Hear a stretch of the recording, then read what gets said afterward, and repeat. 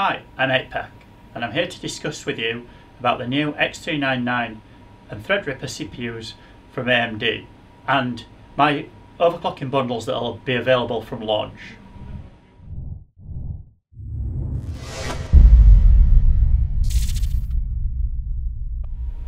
Okay, everyone's been really looking forward to Threadripper coming out because of its high core count and high threads, which obviously makes it very suitable for professionals doing rendering, video editing, and anything really CPU intensive where cores and threads come into play. It's also great for gaming, especially when you're wanting to do some kind of streaming or anything running in the background.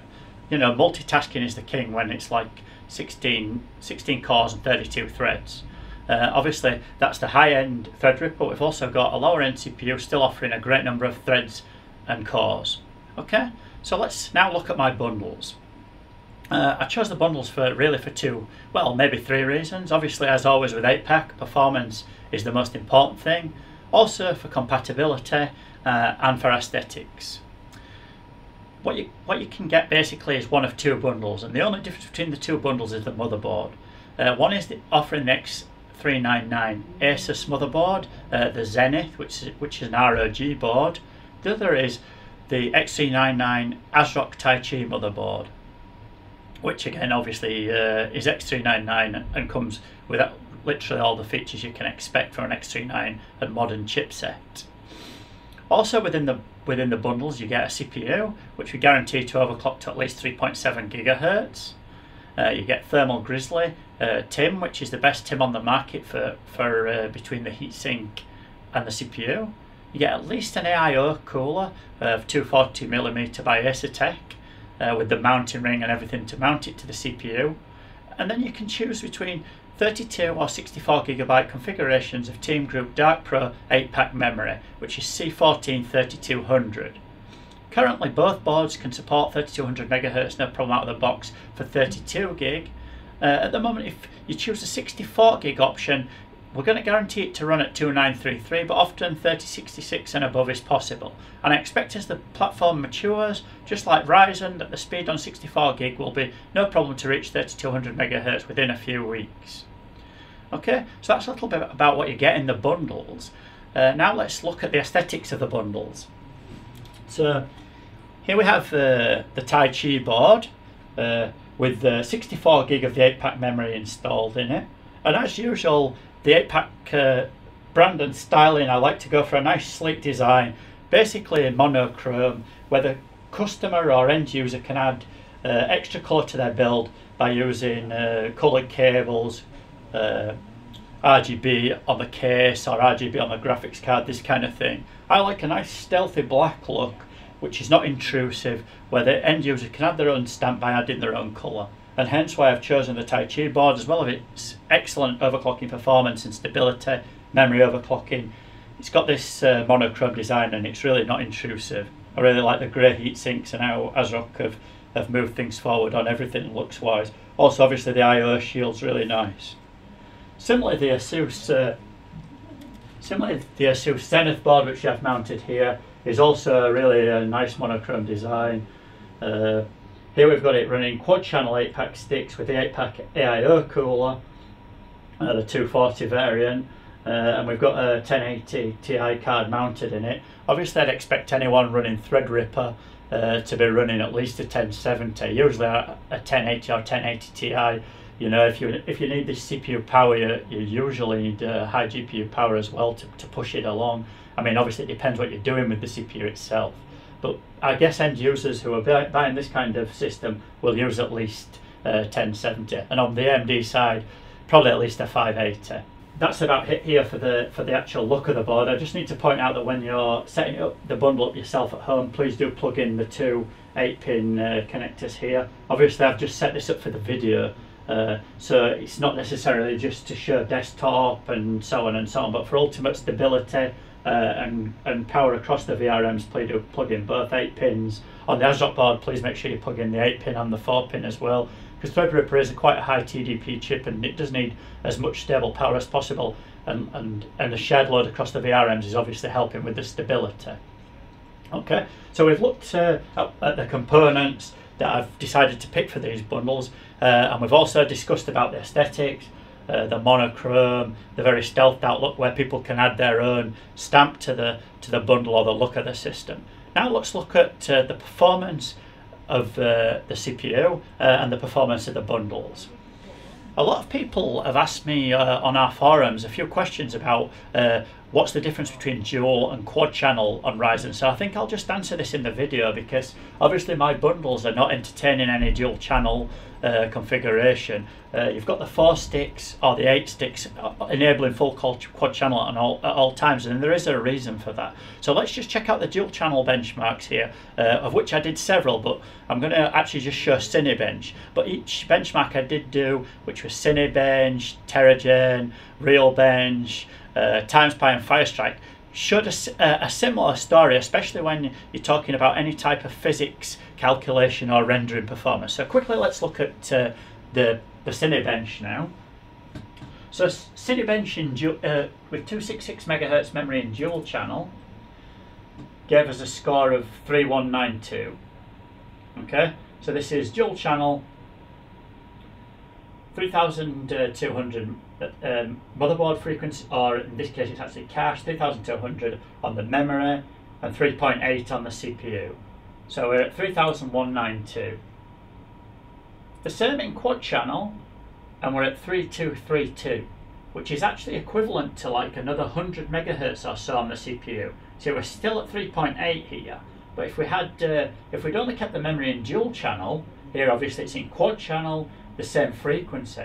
If we'd only kept it in dual channel, we would have had to be running at least 3.9 to get this same score. So that's why all my bundles are quad channel. Also, people have asked, is high memory speed helping a lot with Threadripper as it is Ryzen? So we'll just show one more screen to show what's happening here. So we're at 3232 with a 3200 MHz of quad channel memory with 3200 cache. If we drop that to 266 memory, and again the same CPU overclock of 3.8, we get 3145. So what you can see here, by dropping the memory from 3200 to 2666, we've literally lost over 200 MHz on the CPU, or well, around 200 MHz for sure on the CPU. These cores and threads are really benefit from memory speed, latency, and of course cache speed as well. And with the cache speed being one-on-one with the DRAM frequency, you really see it takes a hit if you drop memory speed. So of course, with these bundles I've chosen the highest quality sticks available, with Samsung B-Die on there that are guaranteed 3200 with 3200 cache running at C14, which is a very tight latency. And also, as I'll show in a few seconds, I've been able to push these memory sticks to 3333 at the same latency and so on in both the ASRock board and the ASUS board. So there is overclocking headroom for the cache and memory also, as well as our bundles being guaranteed to run the CPU at 3.7. Okay, so now let's talk about the actual performance scores and a bit of stability, temperatures and so on about the bundle configuration which the end user can buy. So 3.7 on the CPU, 3200 on the memory, 3200 on the cache.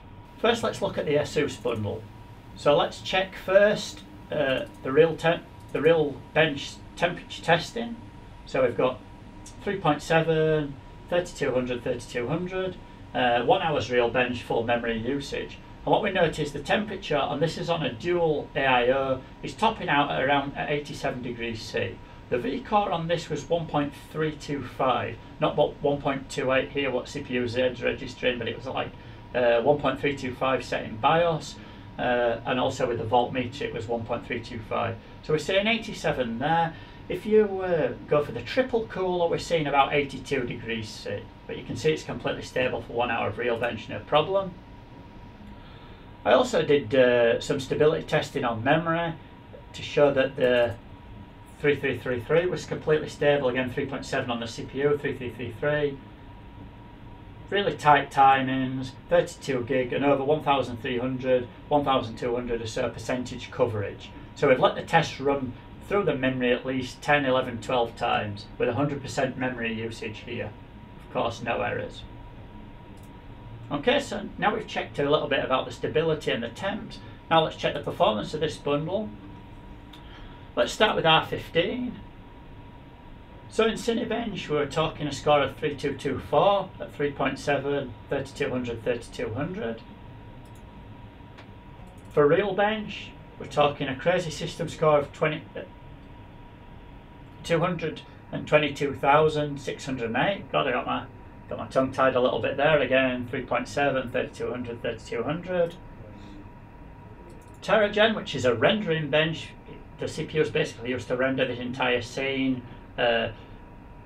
as quickly as possible, and we see a time of 2 minutes 38 here, which is absolutely excellent.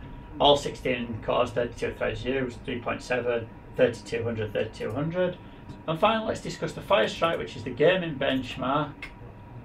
We've got 22,512 with the FPS being very high for the CPU speed, and the physics score being what you'd expect for this kind of CPU speed. The combined, which uses both the GPU and the physics of the CPU to come up with a score, gives us a great 8646.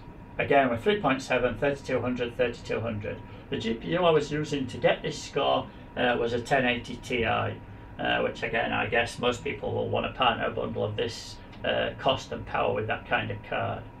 So now we've checked out the performance and stability of the ASUS bundle, let's check out the X399 Tai Chi or ASRock bundle.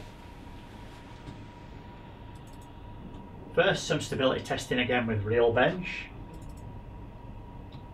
So we've got Real Bench, 1 hour stable at 3700, 16 cores, 32 threads, 3200 memory, 3200 cache frequency.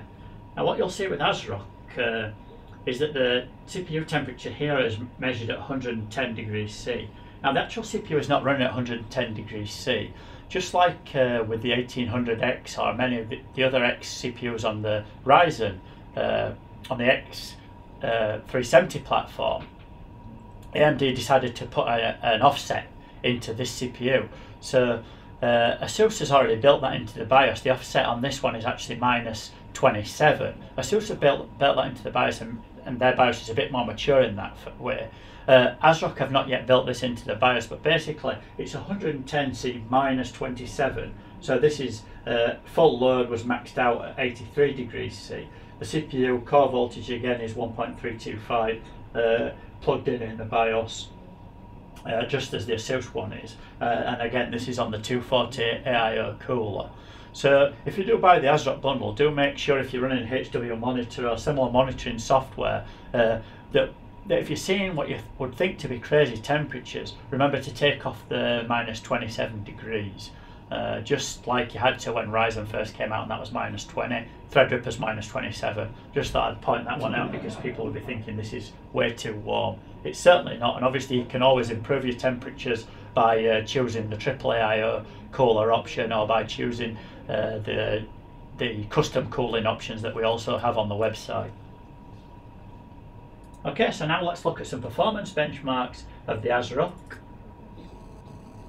First, let's look at R15 Cinebench, and we've got a score of 3121, 3.7, 3200, 3200 with 8-pack memories.